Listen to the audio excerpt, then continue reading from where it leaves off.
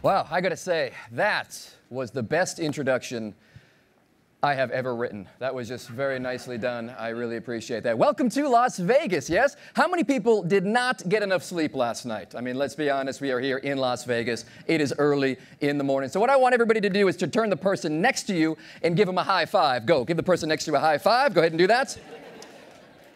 Fantastic, yeah.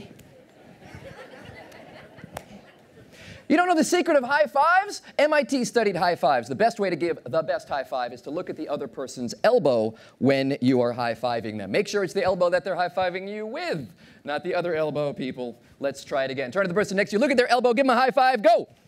Yes. Listen to that sound.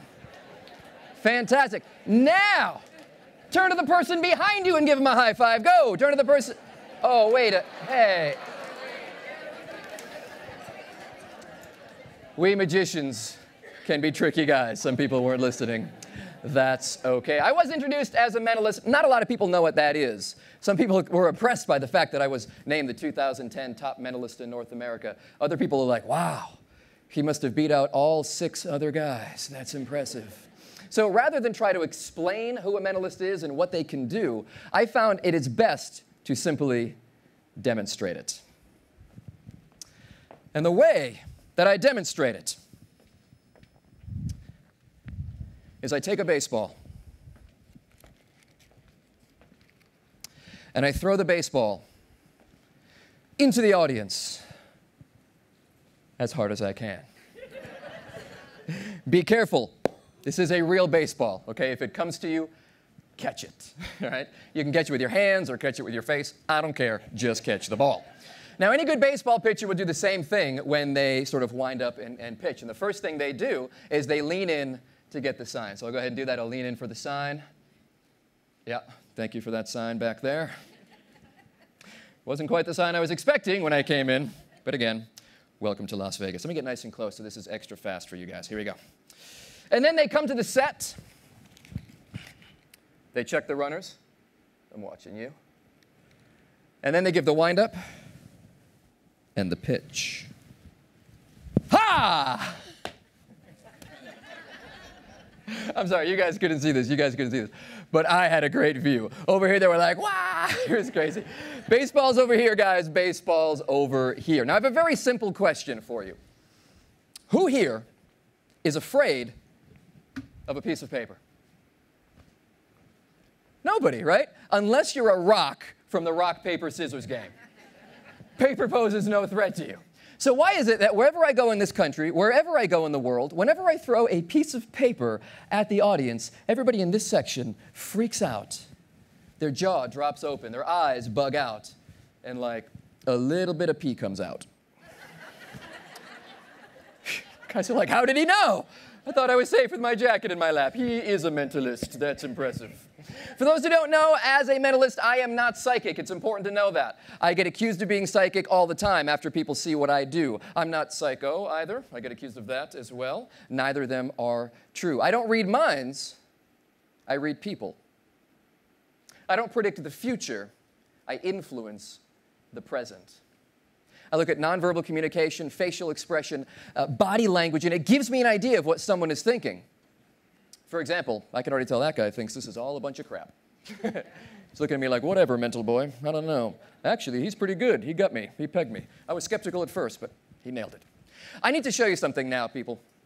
I need to show you this now. Because later on, you're going to wonder, did he show us this before or after? And later on, when you're laying in bed tonight, awake, trying to figure out how this thing works, you're going to know that I did show you before. In fact, you're sitting here. This is perfect. I'm going to put it right here. Your job is to keep an eye on that deck of cards for the rest of your life. Okay? Fair enough?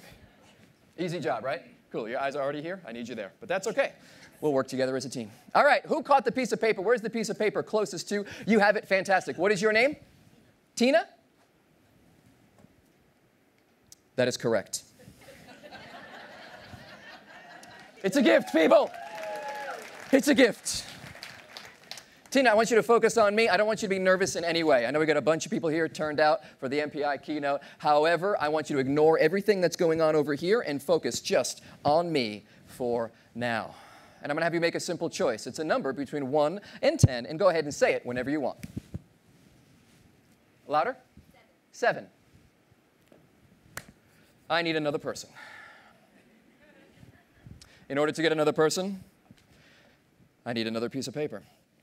I'll be honest, I accidentally threw the baseball once. I never got invited back to that nursing home, I'll tell you that right now. Here we go, curveball. Let's see it. I'll even close my eyes and throw. Oh, it's bobbled, but yeah, don't all rush for it at once. Cool, and your name is? I'm sorry? Angela. Angela, really? Wow, my cousin's name is Beth. What a coincidence. Angela, focus on me just for a moment here. I want you to ignore everything that's going on over here. Just focus here for now, just on this. And I want you to not be nervous, please. We're all friends here, yes? Yeah? Cool, that was so mediocre, Angela. They're kind of like, yeah, I guess. I don't even know Angela, but that's cool, we're good. I'm gonna have you not name a number, but you're gonna name a shape, but it's gonna be either a club, a heart. You see where I'm going with this, right? Yeah. Right? Yeah, yeah, good. A heart, a spade, or a diamond. It's totally up to you. Please name your choice, Angela, now. Diamond. I need one more person. In order to get another person, I need a baseball. Just kidding, we'll use another piece of paper. Give you the knuckleball this time. Here we go. Oh, boy. I tried for distance. What did I get? The front row? Fantastic. All right, bounced off of you, went to you. All right, cool. What is your name? Corbin. Nice to meet you, Corbin. I have no jokes for that name. Focus on me for a second. I want you to choose something simple, either upside down or right side up. Whichever's more appealing to you, go ahead and name your choice now. Right side up. Ladies and gentlemen, 3 random people, randomly selected by throwing things into the audience, have made 3 random selections. But the question I have for you is very simple. How amazed would you be if the 7 of diamonds were inside that box right now? Huh? Right? How impressed would you be? You don't know if I'm playing with a full deck, people. This could be anything, right? All right, what is your name? Rich, fantastic job, Rich. You've been keeping an eye on this. Nobody's touched it at any point. Everybody else, we're going to take over Rich's job, okay? We're all going to stare at the cards. I'm about to touch them. I was doing this for an awards banquet one time, and I said, we're all going to take over so-and-so's job. And one guy yelled out, yeah, we do that already. Zing. All right, pay close attention. I'm going to do this in super slow motion. This is not about sleight of hand. There's nothing in my hands. This is super slow motion. I need you to pay careful attention. Magicians don't normally do that, do they? Magicians normally say, look over there, while they do the secret move over here. I want you to focus carefully, just as Rich did, and look for one card, and one card only. Hopefully, you can see the 7 of diamonds. Can anybody see that right here? Can y'all see this? One card is a little different. I apologize about this. I'm going to take this. I'm going to put this right on the ground. I don't even want to touch it.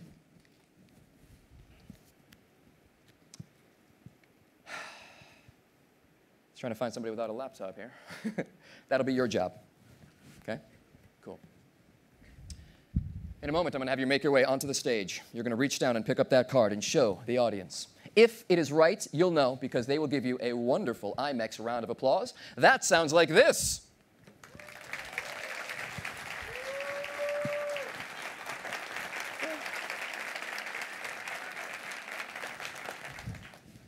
Cool. However, if that's exactly right, if that is exactly the 7 of diamonds, they are going to go crazy, and that sounds like this. Yeah, oh, my arm. Oh, it hurts. Enough. All right, cool. You ready for your big moment? You excited? Cool. Make your way to the stage. Slow motion with drama and flair. And a slight moonwalking motion. Turn around before you bend down because that's a different show. Pick up that card and show them if it is indeed the 7 of diamonds. It is! And they're going crazy! Nicely done. High five. Yes, nobody's ever done it so well. You may have a seat and enjoy the rest of the program. All right. Any questions? Usually people have a question after I do that. Usually people want to know, how did you do that? And I am here to teach today, right? Normally this is an opener for my act, and I normally, again, get to perform for lots of cool events around the country and around the world. But for now, I want to I want to pull back the curtain a little bit and give you some insight into how I was able to do this. Now, the answer for how I do this, you guys ready? Very simple. I'm awesome. That's how. All right, any other questions? Let's unpack this. Let's rewind the tape in our minds. I threw paper balls into the audience. Random people caught them. First one was you, yes? Now, I had you ignore everybody that's going on over here, and I said for you not to be nervous. What does that do to people when you tell them don't be nervous? Makes them nervous. Now, maybe you weren't shaking in your boots, but at least your conscious mind was a little bit distracted, so I could deal directly with your subconscious mind. When you tell people not to do something, it's amazing how quickly they do it, isn't it? Right? Reverse psychology, they call it. The subconscious part of the brain erases the word no or not. In fact, one time I was on a plane, 36,000 feet in the air, and I heard this. Ladies and gentlemen, this is your captain speaking. I just want to let you know there's absolutely no cause for concern.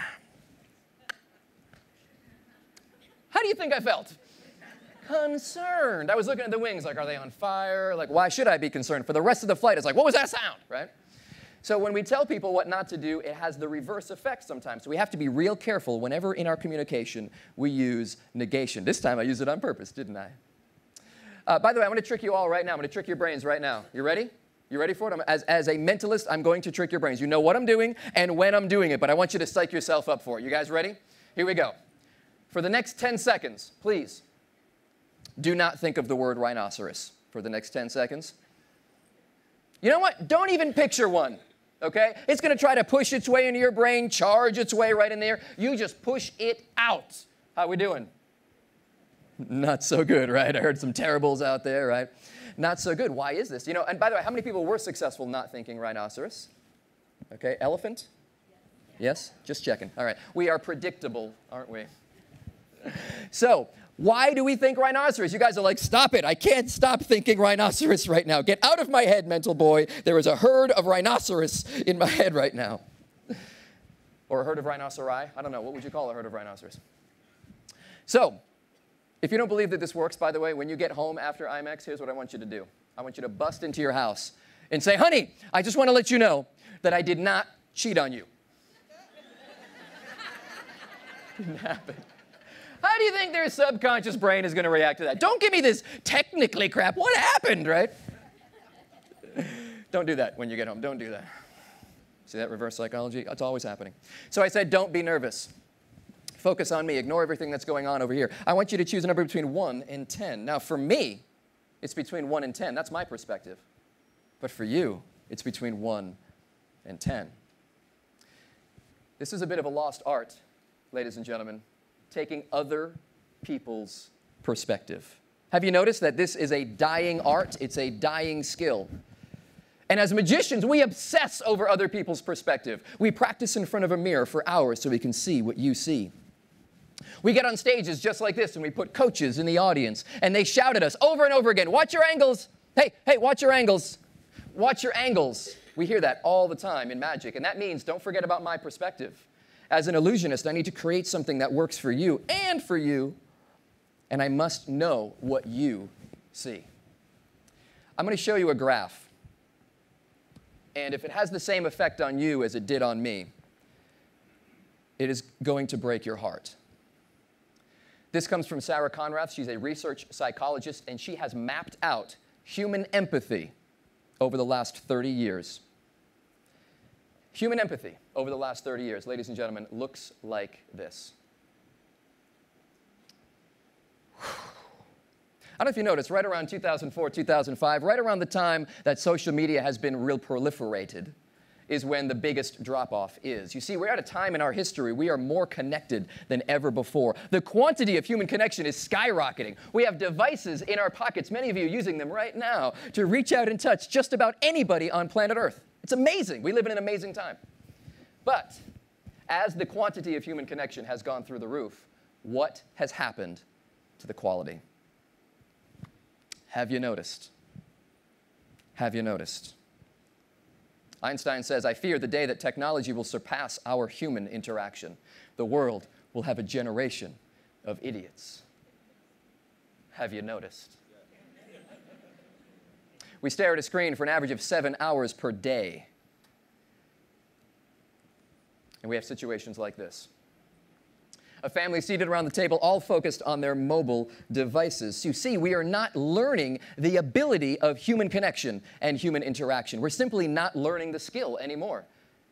And we're suffering because of it. You see, this is not just a skill that we want to have for our lives. We don't want to be able to connect with other people simply because it's a good thing to do as a human being, right? And on our deathbeds, I will tell you this. When you're laying on your deathbed, you're not going to say to the people around you, hey, can you go back to my office, grab my college degree off my wall so I can hold it one last time. We're not going to say, bring me to the car in the garage so I can sit in my dream car for one last minute. We're not going to say, bring me back to the office for one last day of work, right? We're not going to say these things. In that moment, when it really matters, we're going to ask for the people that we care about and the people that care about us, the relationships that we've established. And if relationships are going to be important, then shouldn't that be what's important now? Have you noticed? So my challenge today, what I'm excited about today, is to share with you some of the key interactions of how I'm able to interact and connect with the people around me. A number between 1 and 10. Rewind the tape in your mind. Rewind the tape on the camera. You'll remember me doing this. And I did this. And I want you to say it whenever you want. Number between 1 and 10, I want you to say it whenever you want. You see what I'm doing here? With my, just watch my hands here. Number between 1 and 10, creating what we call a visual spatial reference. And I drew a 7 in the air with my hand. You guys catch this? From your perspective, right? And then I snapped my fingers where? About at the 7. But here's the thing. I even said 7. Rewind the tape in your mind. Let's watch it back in slow motion this time. I want you to name a number between 1 and 10 and say whenever you want. Everyone. Are you catching on? Yes? So we are incredibly influenceable, number one, but also this is a little bit that really illustrates the power of the subconscious mind. Now, out of curiosity, I know that you just saw me explain that, but why did you feel like you chose 7? Lucky number maybe just sort of popped into your head? Yeah? Angela, why, you kind of like it. It's like your favorite number, perhaps. Cool. Angela, why diamonds? Because what, girl's best friend? Is that what you said? There you go, right? All right, cool. So this is all kinds of explanations that people give me for why they chose 7 and why they chose diamonds. I chose 7 because I have 7 in my phone number. I chose 7 because I live on 7 Holloway Brook Road. I chose 7 because 7 is my favorite number. It's my lucky number. I have 7 kids. I chose 7 because of this, when the truth is we make all of our decisions based on emotion first, subconsciously, and then we rationalize and justify those decisions consciously with logic. So that's why you chose 7. Over here, Angela's like, no way, mental boy. I make up my own decisions, thank you very much. So here's what I did for you, Angela. I had to read, and it's kind of difficult, low light, but I quickly gathered that you're the type of person who doesn't believe something just because somebody says it. You like to kind of have your own proof and kind of go your own way. In fact, when people try to push you, you tend to push back a little bit. You can't push Angela around, ladies and gentlemen. So what I did for you was I had to use another reverse kind of psychology technique. I said, I want you to choose either clubs. You see what I'm doing with my hands here? It's a kinesthetic action as though I'm holding a club. Or hearts. You see where I'm going with this, right? And I pointed to the deck of cards, and I pointed to Rich, and we had a laugh so I could say hearts again. Where was I? Hearts? Tapping into the auditory modality, making her brain think he wants me to choose hearts. And then I drew a big spade in the air with my hands. You remember this? Rewind the tape in your mind. And then I said, I want you to make a choice now. But that spade tapped into her visual modality. If you want to communicate and connect with the people around you, you must use multiple modalities: auditory, visual, and kinesthetic. But what did I do for diamonds, Angela? What did I do for diamonds? Nothing. Here's what's going on in her mind. Oh, clearly he wants me to choose clubs. Hearts, hearts, hearts. Obviously he wants me to choose hearts. Spades. Oh, forget him. I'm going diamonds. And the reverse psychology works every time. Now over here, I wanted you to choose upside down. I truthfully did. I wanted you to choose upside down. I made an anchor. I said I want you to choose either upside down, that motion was an anchor, or right side up, nothing. Whichever is more appealing to you, tapping into the upside down anchor again. Go ahead and name your choice now. And because you didn't pick up on these social clues, all that means is that you are awkward. No, I'm just kidding. No, not at all. Not at all. This just means that you think differently, and that's a quality skill to have. And in fact, a lot of people in this room probably think differently. In fact, many of you are wondering, no, I'm not buying it. Nope. Trick deck of cards. That's what's going on here. He's got a remote control in his pocket. Yeah, 52 buttons on it. As soon as they name the card, he reaches to his pocket, pushes a button. A small gerbil runs out of his case and flips over the card. I mean, Rich is not looking, obviously, so nobody's going to see that, right? And they make assumptions. So what I did was I sent the skeptical people a message. I sent you a message before we even started. Do you remember the message that I sent you? To prove that it's not a trick deck of cards, to prove that it's no gerbil in my case. Please open up the balls of paper that I threw into the audience. Please open up the balls of paper that I threw into the audience. And from the audience's perspective, if they hold it up nice and high, you will see that they read 7 of diamonds, each and every one. Ladies and gentlemen, we are robots.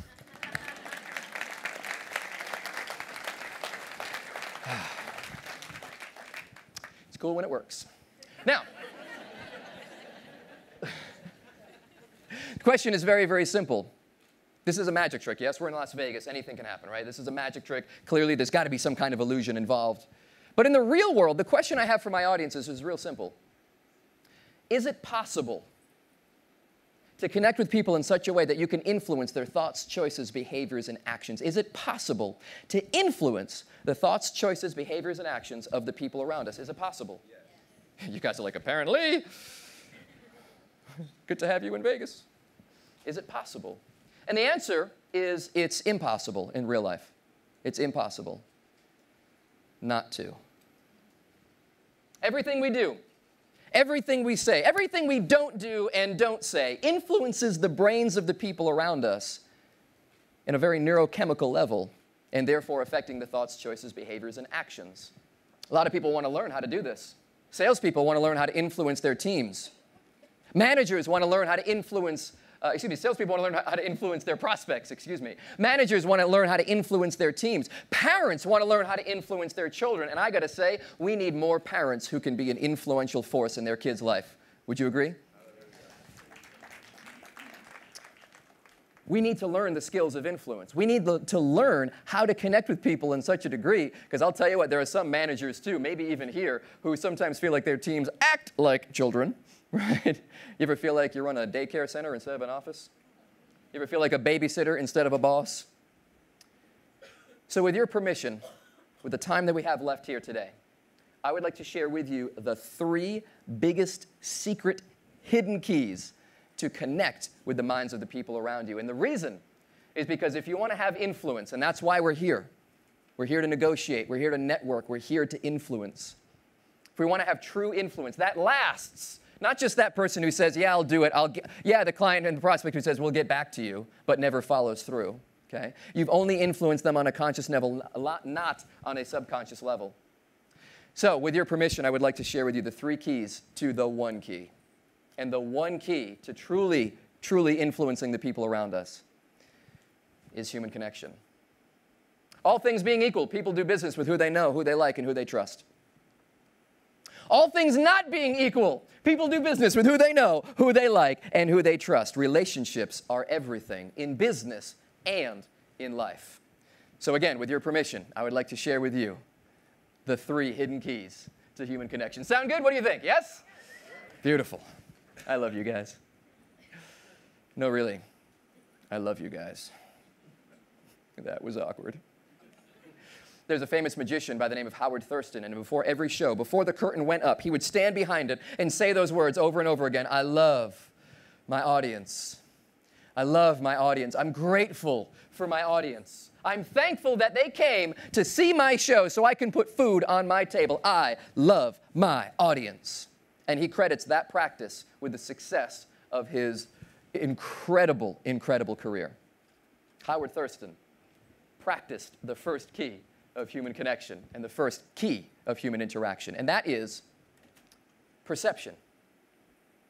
Is it possible that your thoughts could influence the outcomes of other people?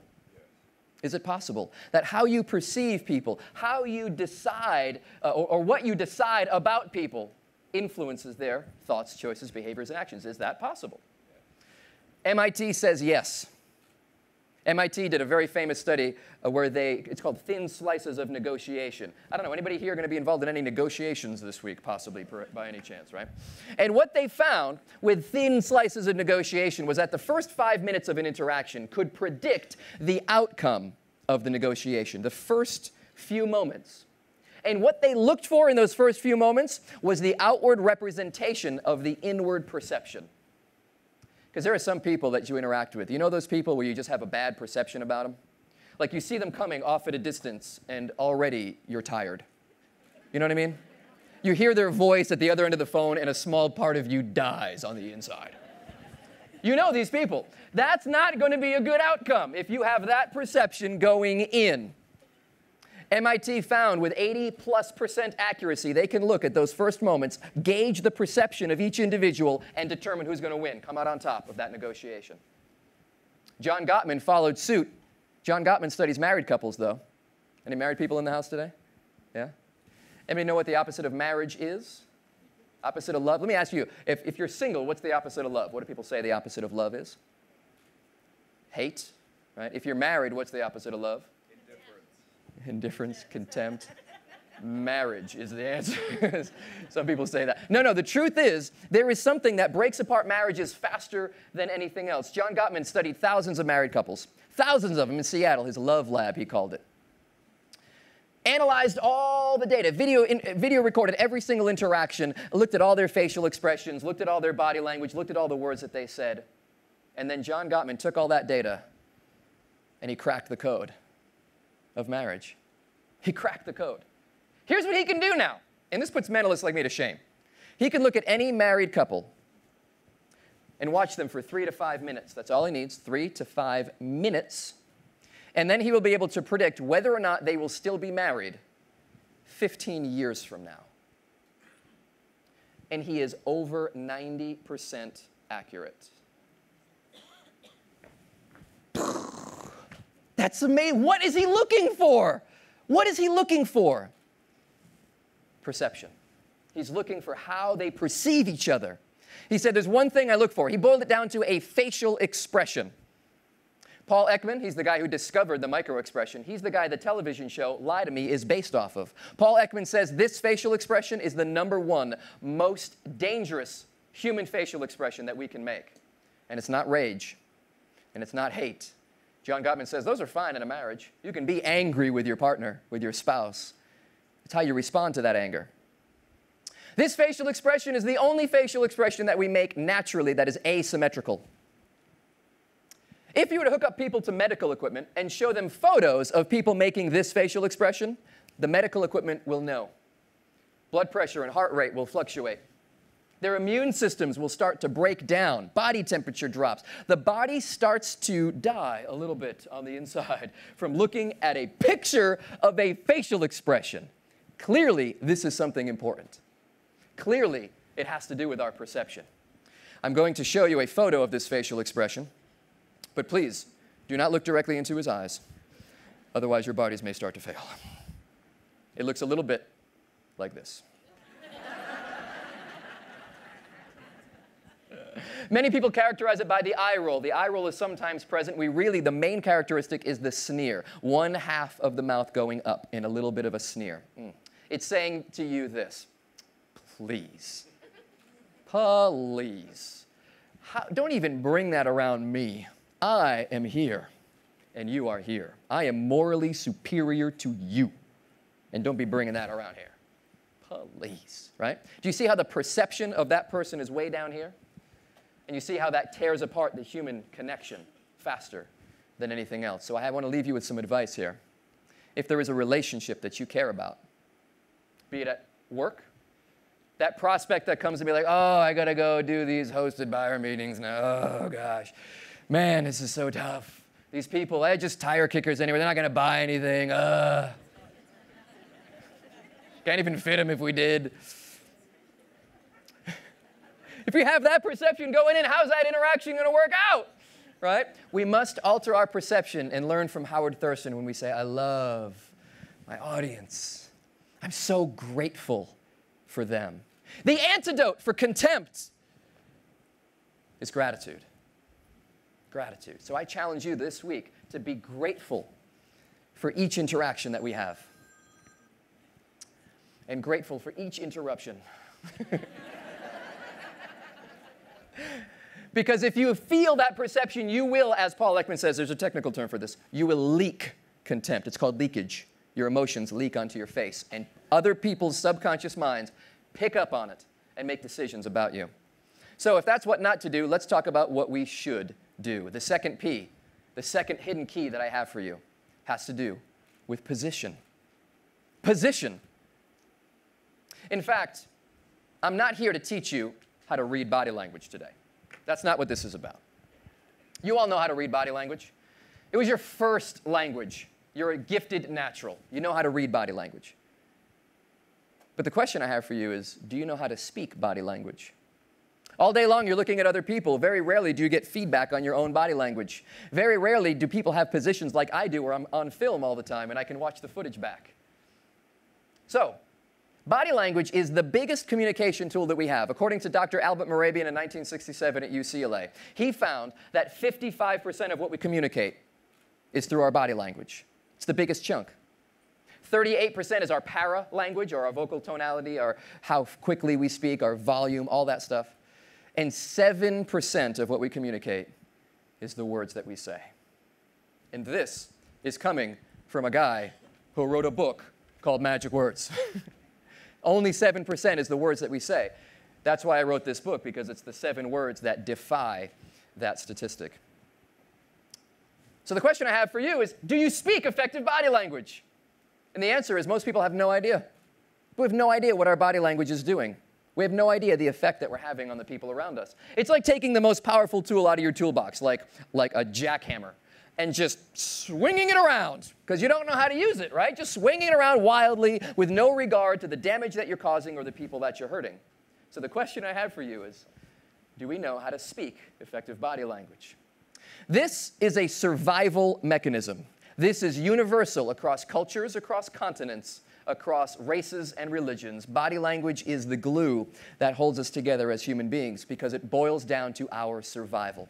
Somebody walks into the room, we all turn and look, right? Ooh, because that's what we do, don't we? We do the Scooby-Doo. Ooh. And we look. This is so that your brain can do a threat assessment. You can look at that person, you can analyze their body language, you can see how they're carrying themselves, how their hair is done, what clothes they're wearing, how they walk, what their voice sounds like. You analyze all of that, your subconscious mind, and then you spit out a report to your conscious mind. And you experience that report. How many of you have ever gotten a vibe?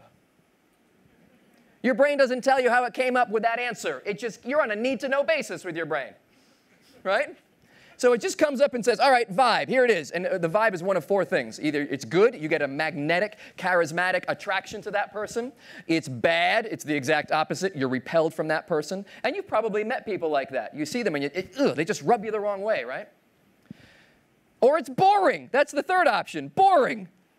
There's 7 billion people on this planet. We can't have a strong emotional reaction to all of them. You're going to be walking down the strip and you're going to see some interesting things. There's going to be a lot of boring stuff, though, too. Your brain will just ignore that. And the final one, which is important to your survival, but it's a topic for a different day, is sexy. So you're either come across as good, bad, boring, or sexy. Again, that's about survival of yourself and your species, right? One of those things. Which vibe do you give off? Which vibe do you give off with your family? Which vibe do you give off with your prospects? Which vibe do you give off with your clients? That's the question.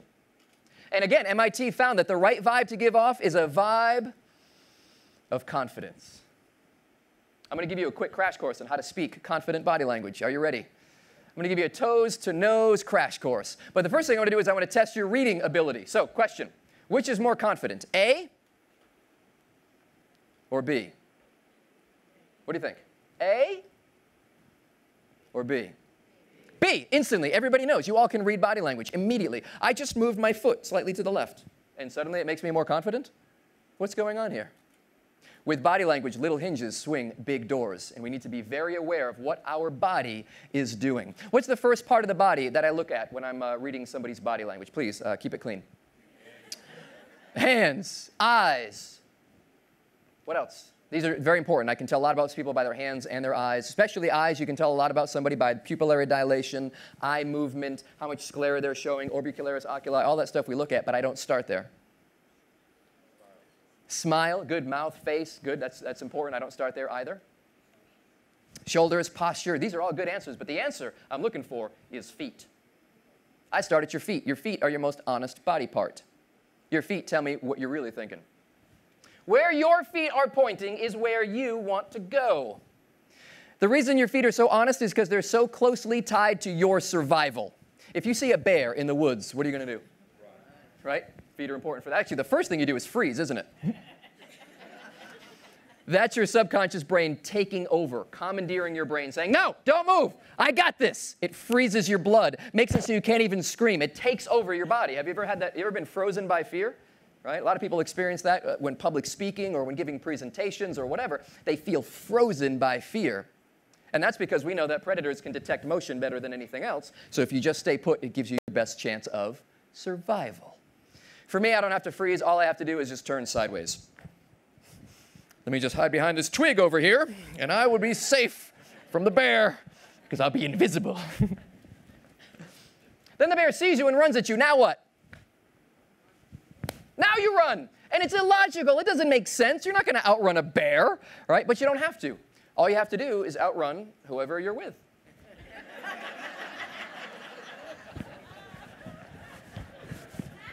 I can outrun my 8-year-old, no problem. I mean, we've tried. It's easy. That's terrible. Then the bear catches you. Now what? What's your last resort?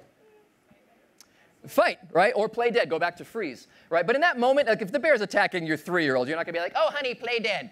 Play dead, honey. Yeah, he'll leave you alone in 3 to 5 minutes. Just don't breathe. No, you don't do that. You jump on the bear's back. You gouge its eyes. You kick its face. You do whatever you can to protect the survival of yourself and your species.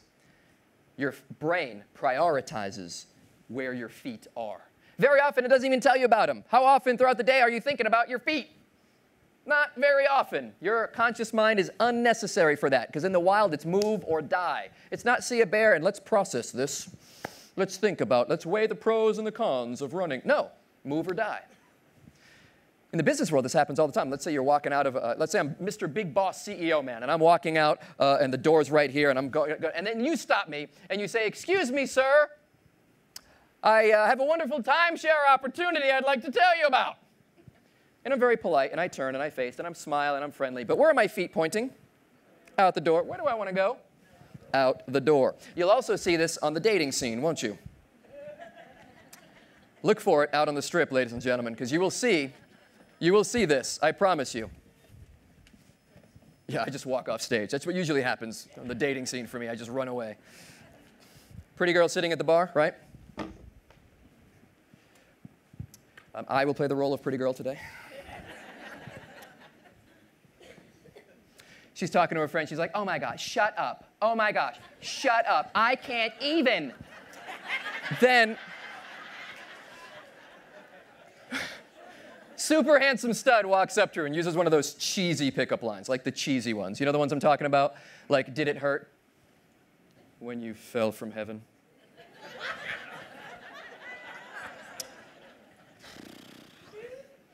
If I invented the alphabet, I would have put you and I together. Are you Jewish? Because you is really hot.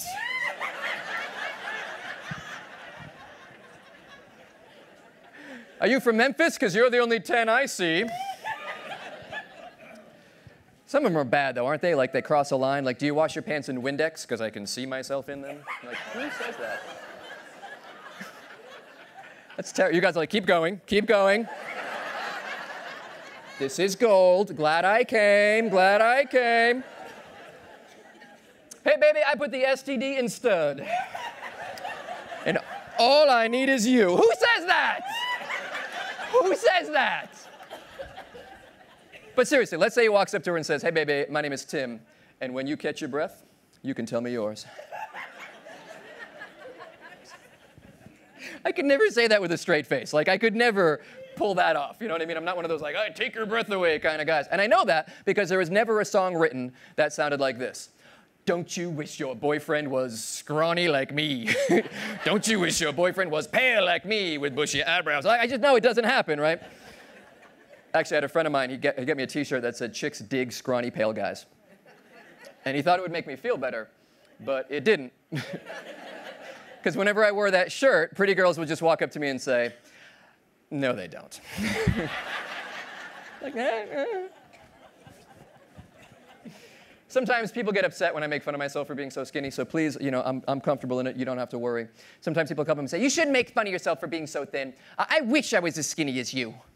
And I don't know how to respond to that. What am I supposed to say? Like, oh, no, I wish I was as fat as you. Like, honestly. One time I actually got a little inappropriate. Like somebody said to me, I wish I was as skinny as you. And I said, you know what? I really don't need to hear that, okay? Little girl. And then I stepped on an ant and it lived. It was embarrassing. So he says the pickup line, and she looks and she smiles. But where are her feet pointing? Away from creepy stalker dude, right? And they're doing the foot bounce. He's dead. He has no chance right now. No chance, because that's her feet preparing her for escape. They're like, okay, whatever you need. Just say the word and we go. Come on, I will carry you to safety. When you are dealing with people, when you are communicating with people, where should your feet be pointing? Towards them, with very rare exception. With very rare exception. While networking, you don't want to corner people. You don't want to walk up to somebody and just stick your feet in their face and be like, hi, nice to meet you. My name is Tim. I'm so pleased you're here. And no, you want to do something a little bit different. You want to point one foot towards them and one foot at a 45-degree angle.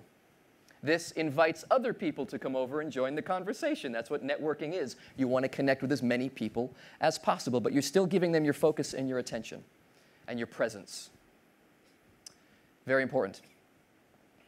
In a sales situation, you don't walk up to somebody if you're a car salesperson and go on a car lot, because I do a ton of sales trainings and sales meetings and things like that, and conventions, conferences. And I tell people, don't walk up to your prospect and say, hi, how can I help you? So glad you're here today. No, they feel cornered, and they feel like, how can I get away from the salesperson as quickly as possible? But if you're almost kind of walking past them, pointing one foot towards them, maybe touch them on the shoulder a little bit, create a little bit of a compliance bond. Say, is somebody helping you? Right? All right, that's feet. We're going to go a little bit quicker here. You want it to be shoulder width apart, facing the person that you're speaking with in most circumstances. Leaning slightly forward without being a close talker. If you don't know what a close talker is, you are one. Back up.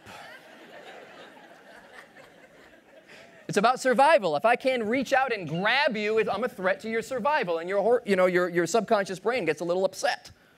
Shoulder width apart, because we know that A is not as confident as B. But what about C?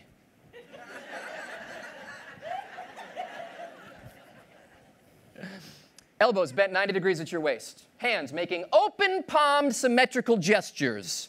Number one thing that you can show to show confidence, which is the number one emotion that you want to show at the beginning of an interaction, is open palms. It's vulnerability. Subconscious brain knows that vulnerability equals confidence. Conscious brain thinks that strength is confidence. Not true. Vulnerability is confidence. If you see that bear in the woods, you're not going to be like this. Hey, bear. Here are all my vital organs. No, very often you'll probably blade, which is turning your body away, right? You may even cross your arms, like, protecting all those vital organs. Ever see somebody who doesn't like you? What are they doing? They look like a 6-year-old in timeout. They're protecting their vital organs from that idea that they don't like. Showing the palms of your hands. So if you're not gesturing, and don't go crazy with symmetry, guys. Don't be like, okay, thank you all for coming to our meeting today. As you can see behind me, we have this and this. Just avoid obvious asymmetry. One hand jammed in the pocket while the other hand is gesticulating wildly. One half shrug. Be real careful of those types of things. So, ladies and gentlemen, this is telling me that we are getting a little low on time. And I want to share with you some more stuff. So let's finish this out real quick. Tuck your chin slightly. Make eye contact with the person. Too far down, everything's a question. Too far up, what now? Okay? Inverted half steeple is the position you want as a default. This is your crash course in body language. It's called magic pose, and I know that as I walk around the floor, I'm going to see a lot of people like this. Genuine Duchenne smile and an eyebrow flash when you first see people. Looks like this. Hey. Once. All right, don't do this. So what I've done is I've shared with you 3 things today. We talked about your perception. We've talked about your position. And we mentioned the words that you say. These are the 3 keys to connecting with the people around us. And before we go, I want to close with this. And just as a quick aside, I just want to thank all of you, first of all, for being here, for your presence. I know there's a lot going on outside these doors. You are here with me today. We have the ability with our devices. You are here today. Thank you for that. The second thing is I want to thank our sponsor, the Philadelphia Convention and Visitors Bureau. If you guys are having fun, give a big round of applause for the PHLCVB. Fantastic. So, the final thought that I have for you is a poem that I've written. And if we can pull this up on the iMag, I want to make sure you guys can see this. It's less than 2 minutes. Make sure you stick around for the end. The poem is entitled, My Connection.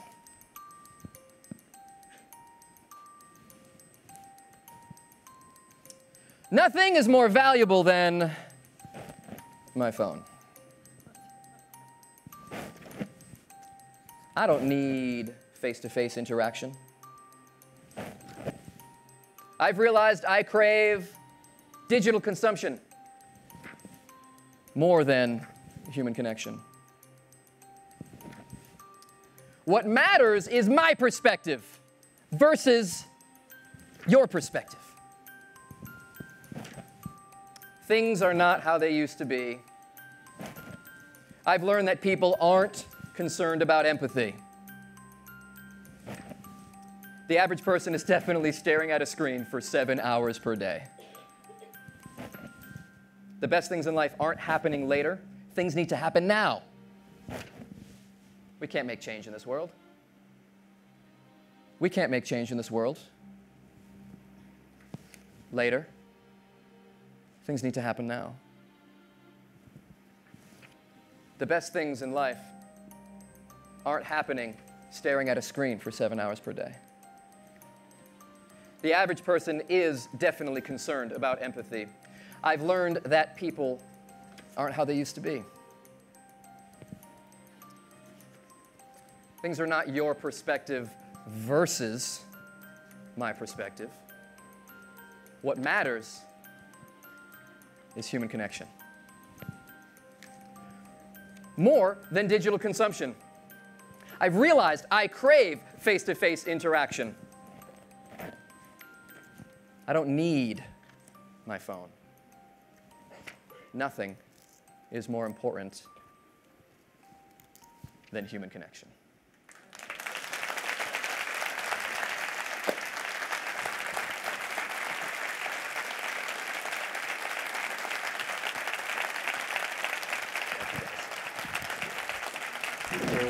Thank you guys.